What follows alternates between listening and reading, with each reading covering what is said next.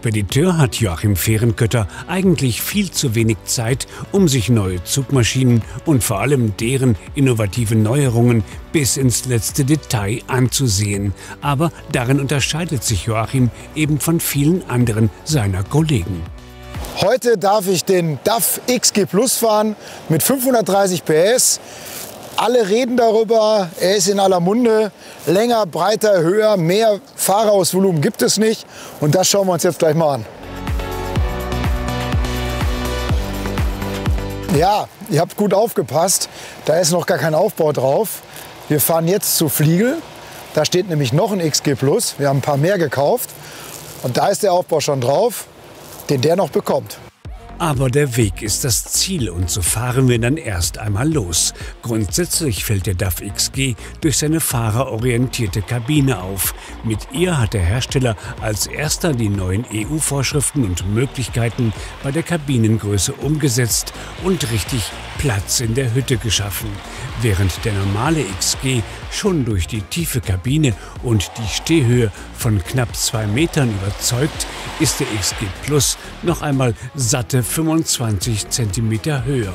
Ein echtes Raumwunder für den Fernverkehr also. Nach rund 300 Kilometern Strecke dann die ersten Fahreindrücke von Joachim Fehrenkötter. Willkommen in der neuen Welt. Wenn man das mit dem alten DAF vergleicht, ist das tatsächlich mehr als eine Generation, die dazwischen liegt.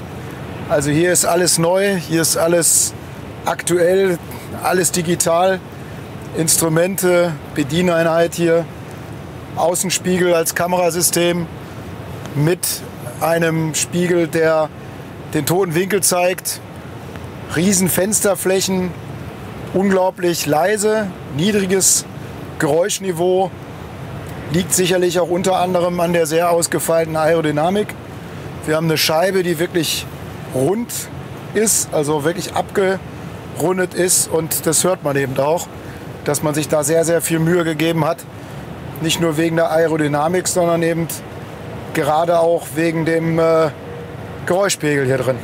Meiner Meinung nach, mag sein, sehr subjektives Empfinden, ist das das leiseste Auto, was es im Moment auf dem Markt gibt. Also Respekt. Das Fahrerhaus findet Joachim Fehrenkötter außergewöhnlich. Nicht nur innen, sondern auch die optische Außengestaltung. Reden wir also vom Design. Also was mir am Design vom DAF sehr gut gefällt, ist eben die Aerodynamik. Also trotzdem, dass das so ein riesen Fahrerhaus ist, hat man es doch hinbekommen, eine tolle Aerodynamik auf den Weg zu bringen, was einem natürlich beim Spritverbrauch viel bringen wird. Joachim Fehrenkötter ist mehr als angetan von der neuen Größe im Fernlastverkehr. Denn hinsichtlich der Kabine stellt der DAF XG Plus aus seiner Sicht alle in den Schatten. Willkommen im Raumwunder DAF XG Plus. Hier ist Platz ohne Ende in allen Dimensionen. Dazu noch wunderschöne Details, wie zum Beispiel dieser Tisch hier, der sich ausziehen lässt. Kann man Abendbrot essen oder seine Papiere machen. Oder wir haben hinten das Bett, das sich eben aufstellen lässt, das Rückenteil. Das ist natürlich auch ein sehr, sehr schönes Detail. Und dann haben wir hier natürlich Platz nach oben hin. Also wenn ich immer aufstehe und springe, dann komme ich noch nicht mal oben an die Decke dran. Komfortabel ist auch der Einstieg im komplett neu gestalteten Fahrerhaus. Im thüringischen Triptis tauscht Joachim Fehrenkötter seinen DAF XG Plus gegen einen anderen DAF XG Plus. Und der hat einen speziellen Aufbau mit speziellem Anhänger für den Transport großer und schwerer Landtechnik erhalten. Was für ein imposantes Gespann, immerhin mit einer Gesamtlänge von fast 19 Metern. Aber braucht es denn dafür ausgerechnet den DAF XG Plus mit 530 PS? Also was wir hier gerade abgeholt haben, ist ein sogenannter Tridem-Plateauzug.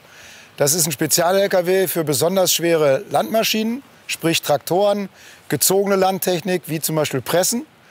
Die fahren wir quer durch Europa. Und das heißt natürlich, dass ein Fahrer auch mal 14 Tage oder sogar 3 Wochen unterwegs ist.